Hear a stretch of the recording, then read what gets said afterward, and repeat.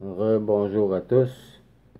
Je suis rendu à la page 178 au numéro 811 dans le Catéchisme de l'Église catholique. Donc, je vais continuer au numéro 811. Paragraphe 3. L'Église est une sainte, catholique et apostolique. C'est là l'unique L'Église du Christ, dont nous professons dans le symbole qu'elle est une sainte, catholique et apostolique. Voir le symbole des apôtres à la page 50. Ces quatre attributs inséparables liés entre eux indiquent des traits essentiels de l'Église et de sa mission. L'Église ne les tient pas d'elle-même. C'est le Christ qui, par l'Esprit Saint, donne à son Église d'être une sainte, catholique et apostolique. Et c'est lui encore qui l'appelle à réaliser chacune de ses qualités. Voir numéro 6750, 832 et 865. Numéro 812. Seule la foi peut reconnaître que l'Église tient ses propriétés de sa source divine. Mais leurs manifestations historiques sont des signes qui parlent aussi clairement à la raison humaine. L'Église rappelle le premier concile du Vatican, en raison de sa sainteté, de son unité catholique, de sa constance invaincue, est elle-même un grand et perpétuel motif de crédibilité, une preuve irréfragable de sa mission divine. Point 1. L'Église est une. Le mystère sacré de l'unité de l'Église. Point 800, numéro 813. L'Église est une de par sa source. De ce mystère, le modèle suprême et le principe est dans la Trinité des personnes, l'unité d'un seul Dieu, Père et Fils, en l'Esprit Saint. L'Église est une de par son fondateur, car le Fils incarné, en personne, a réconcilié tous les hommes avec Dieu par sa croix, rétablissant l'unité de tous en un seul peuple et un seul corps. L'Église est une de par son âme. L'Esprit Saint qui habite dans les croyants, qui remplit et régit toute l'Église, réalise cette admirable communion des fidèles et les unit tous si intimement dans le Christ qu'il est le principe de l'unité de l'Église.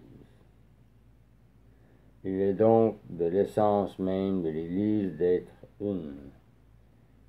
Quel étonnant mystère! Il y a un seul Père de l'univers, un seul Logos de l'univers, et aussi un seul Esprit Saint, partout identique. Il y a aussi une seule Vierge devenue mère, et j'aime l'appeler l'Église, Saint Clément d'Alexandrie. Voir aussi les numéros 172, 766 et 797. C'était le mystère sacré de l'unité de l'Église. Numéro 814. Dès l'origine, cette Église une se présente cependant avec une grande diversité qui provient à la fois de la variété des dons de Dieu et de la multiplicité des personnes qui les reçoivent. Dans l'unité du peuple de Dieu se ressemblent les diversités des peuples et des cultures. Entre les membres de l'Église existe une diversité de dons, de charges, de conditions et de modes de vie.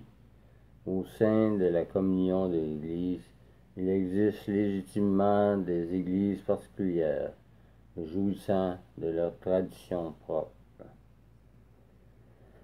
La grande richesse de cette diversité ne s'oppose pas à l'unité de l'Église. Cependant, le péché et le poids de ses conséquences menacent sans cesse le don de l'unité. Aussi, l'apôtre doit-il exhorter à garder l'unité de l'esprit dans le lien de la paix. Voir Éphésiens 4, verset 3. Et le numéro 791, 813, 1202, 832.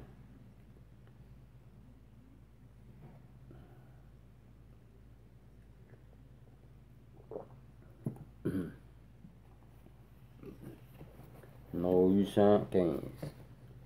Quels sont les liens de l'unité? Par-dessus tout, c'est la charité qui est le lien de la perfection.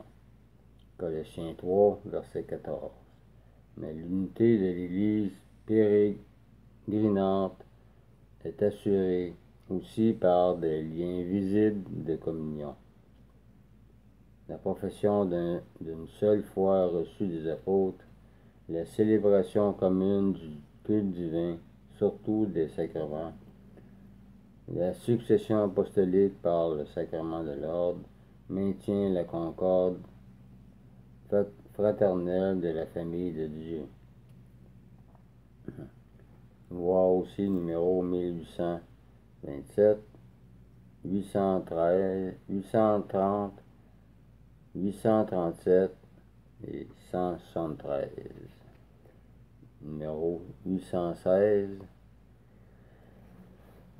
L'unique Église du Christ est celle de notre Sauveur.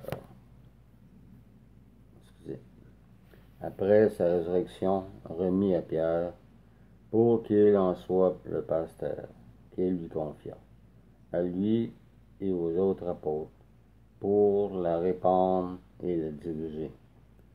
Cette Église, comme société constituée et organisée dans le monde, est réalisée dans subsistine.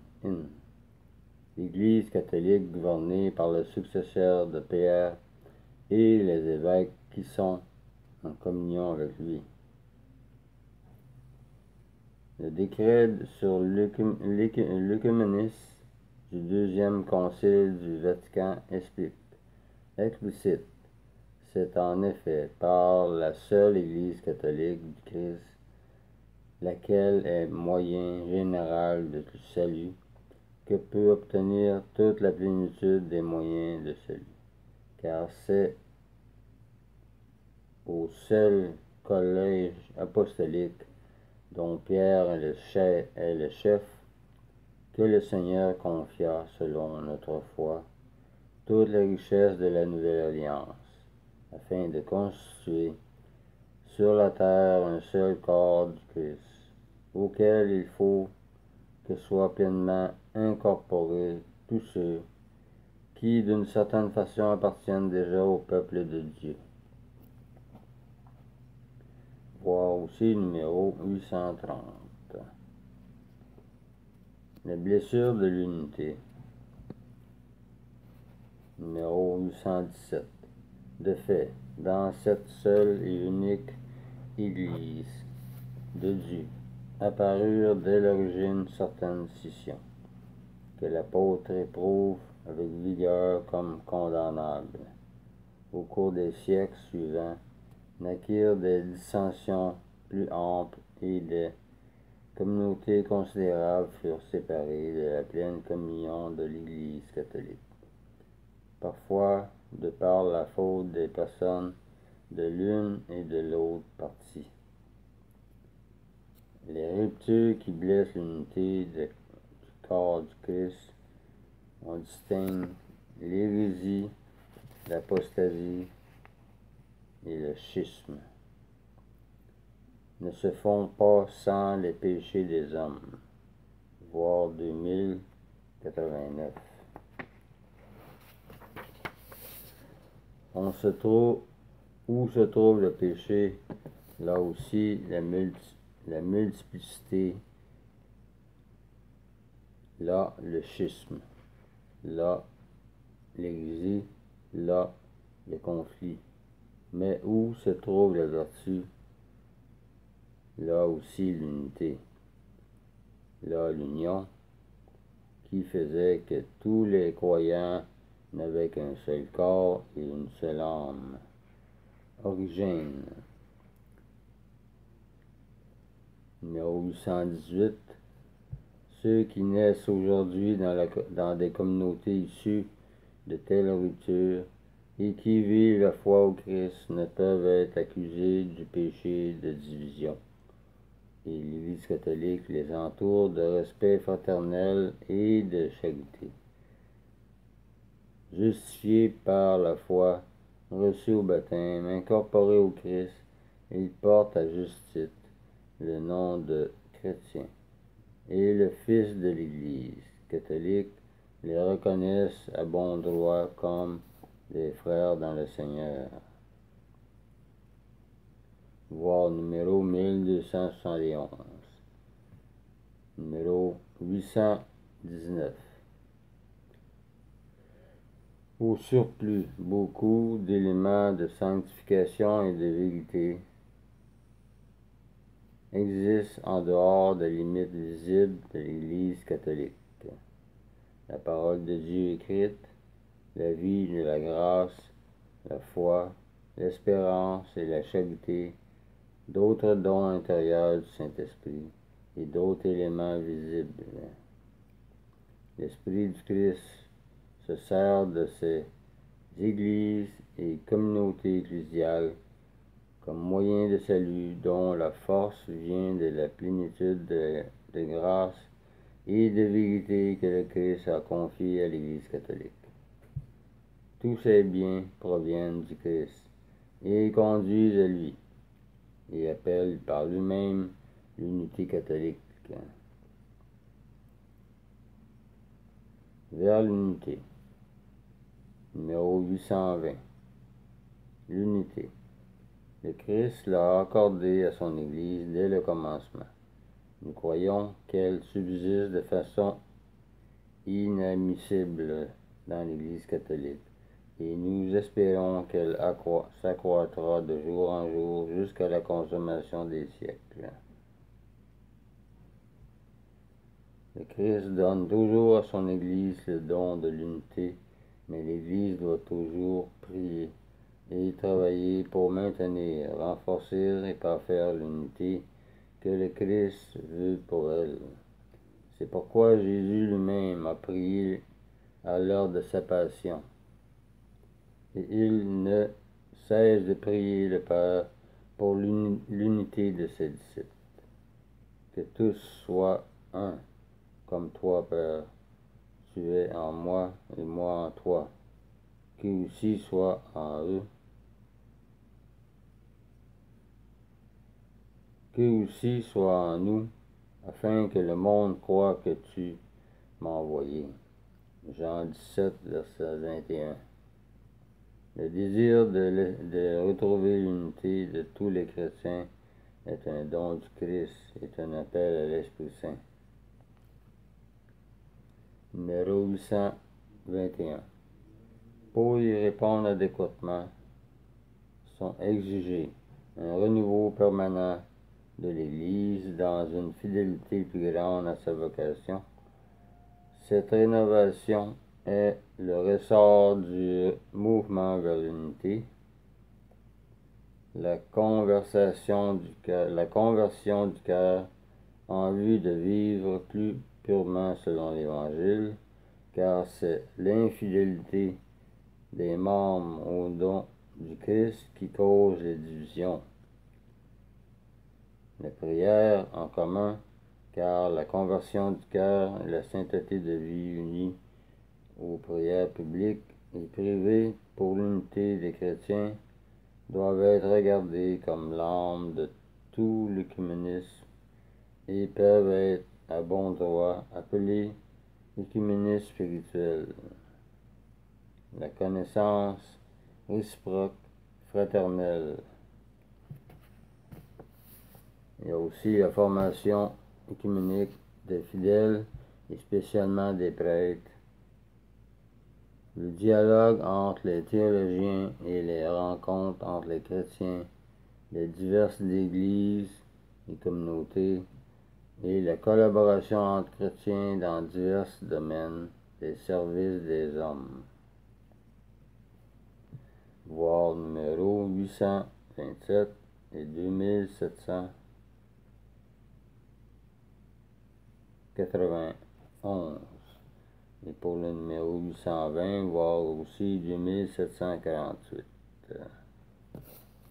Numéro 822.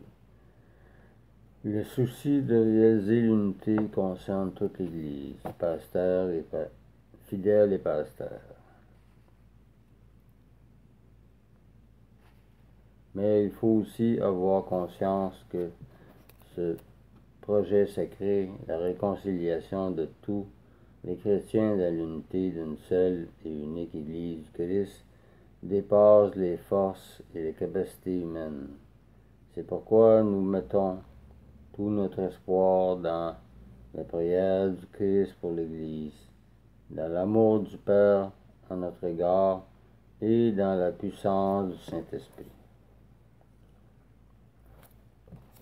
Point 2. L'Église est sainte. Numéro 823. L'Église est, aux yeux de la foi, indéfectiblement sainte. En effet, le Christ, Fils de Dieu, qui, avec le Père et le Fils, est proclamé seul saint, a aimé l'Église comme son épouse, et s'est livré pour elle afin de la sanctifier. Il se l'est uni comme son corps et l'a comblé du don de l'Esprit Saint pour la gloire de Dieu. L'Église est donc le peuple saint de Dieu. Et ses membres sont appelés saints. Acte 9, verset 13, 1 Corinthiens, verset 6, 1 Corinthiens 6, verset 1, 1 Corinthiens 16, verset 1. Voir aussi numéro 459, 796 et 946. Numéro 824. L'Église unie au Christ est sanctifiée par lui. Par lui et en lui, elle devient aussi sanctifiante. Toutes les œuvres de l'Église tendent comme à leur fin à la sanctification des hommes dans le Christ et à la glorification de Dieu. C'est dans l'Église qu'est déposée la plénitude des moyens de salut. C'est en elle que nous acquérons la sainteté par la grâce de Dieu. Voir aussi numéro 816. Numéro 825.